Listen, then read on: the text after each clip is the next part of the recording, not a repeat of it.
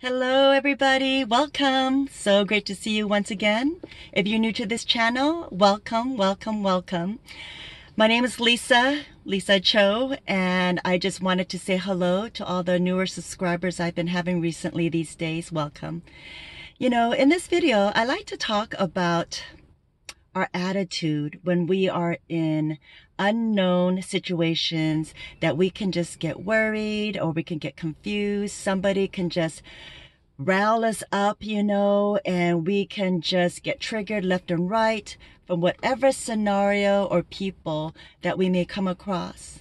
Well, the other day, my goodness gracious, I started out getting ready for work, having a wonderful quiet moment to myself, just getting ready.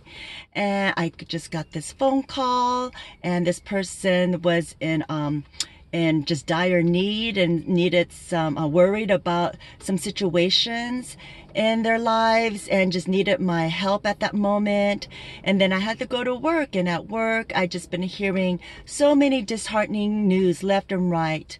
Somebody told me that their relative has cancer, found out they had this yesterday. Another person said that their husband sadly passed away, and it was just one of those busy days. To end the day, I got a phone call from a client complaining about a different situation, and she was just on a rampage of complaints about something, not about me, but something else that she just had to vent out and let me know. So that's how I ended the day. I was filled from every direction, all of these news. Then on top of it, I was driving home from work, almost near my house on this small road. Then it came to a halt. There was traffic.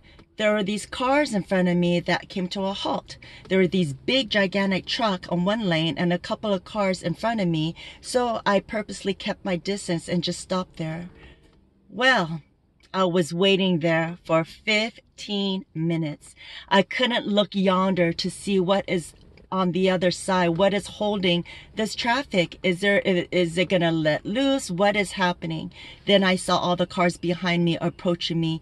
We were all stuck together. We're all in this together, just sitting and waiting. There was no outlet. There was only an island.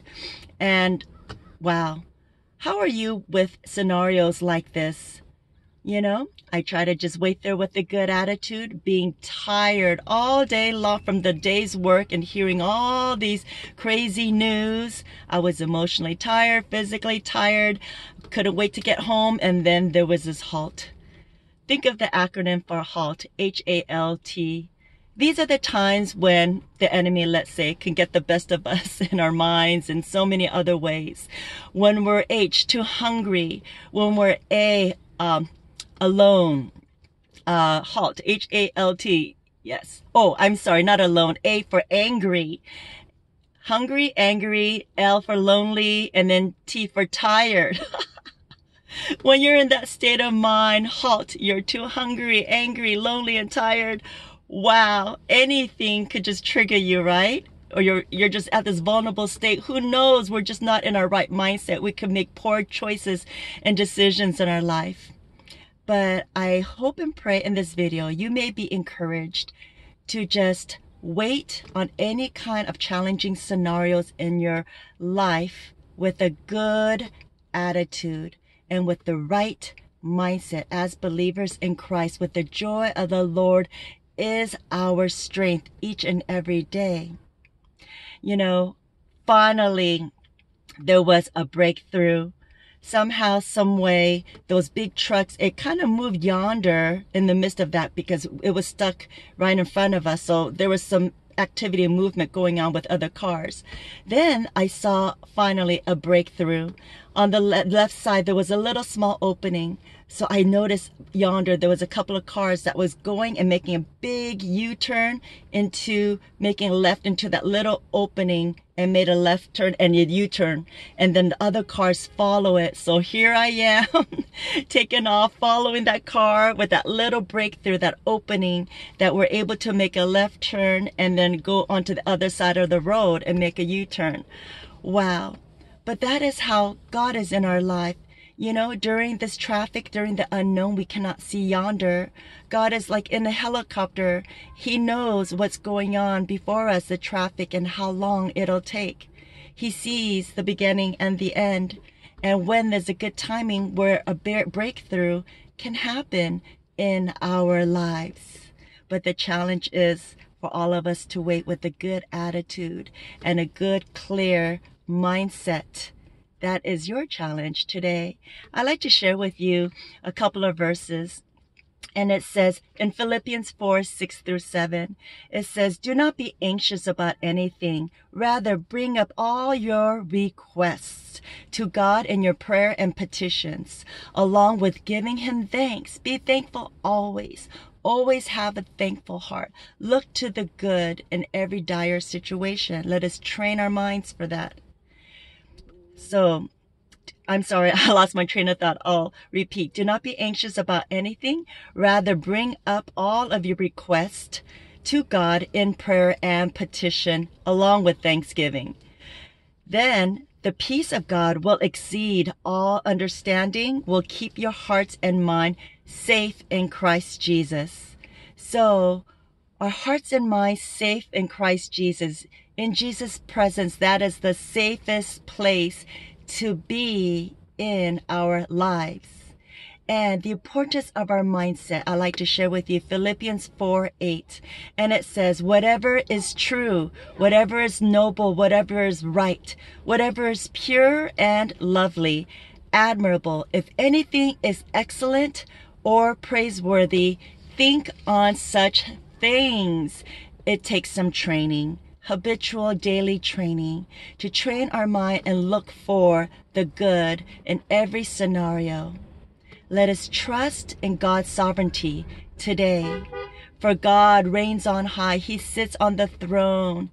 He is sovereign, ruler over all. He sees what's going on in a bird's eye helicopter view in our lives. He will put a breakthrough in dire, challenging circumstances of the unknowns in our life if we just trust him in the season of our life, trust in his timing, knowing he is good, he is always good, and he has our back.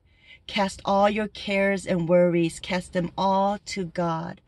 Let us learn to release and let go of any negativity, any baggage, any worries, concerns, anxieties that can lead us to even panic attacks.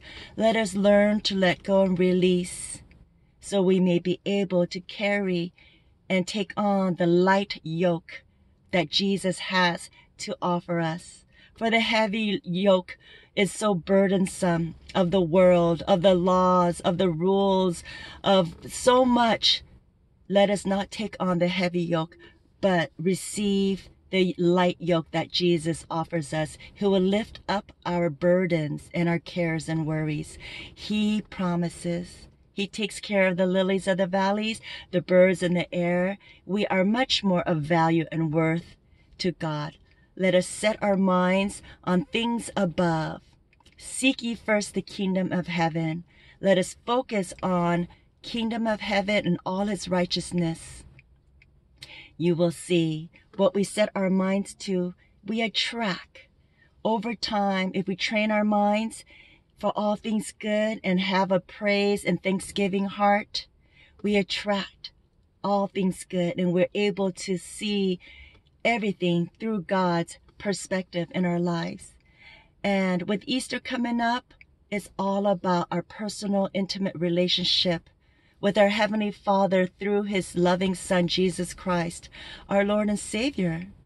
He loved us so much. His indescribable love was over and beyond magnificent that he sacrificed his Son, Jesus, to die on the cross for each and every one of us, for our sins, for our salvation, to have that personal relationship with our Heavenly Father, to get to know him on a personal basis, not as religion teaches us and tells us, but only through God's Spirit. We have to learn to trust God, our Heavenly Father, in our lives. Remember your past events, how he was with you. He comforted you and helped you in your challenges. He will do that also again today. And there is a breakthrough coming on its way for our tomorrows. Because he lives, we can face tomorrow. Because Jesus lives, all fear is gone. Because he knows what our future holds. It is grand and glorious. So let us just trust in the sovereignty of the Lord today. Let us have a good attitude knowing that God has our backs. Let us know that there are always hidden blessings in all of our life's challenges and ugly situations. Look for, search for, count all the blessings and write them down, for God is good. I'd like to leave with you this quote that I saw. And with this pandemic and all that has been going on with the craziness of this world, global pandemic and this and that, I'd like to leave you this quote, and it says, "You relax on a plane even though you don't know the pilot. You relax in a ship even though you don't know the captain. You relax on a bus even though you don't know the driver. Why don't you relax in life knowing that God is in control?" God is in control. He is sovereign. Allow him to be your Lord and Savior today and relax in life. Accept the abundant life that Jesus has to offer. Don't allow the enemy to steal, kill, and destroy us. Let us shine our light brightly. Don't allow the enemy to diminish it in any way and fuel out the fire. No, we are made purposeful.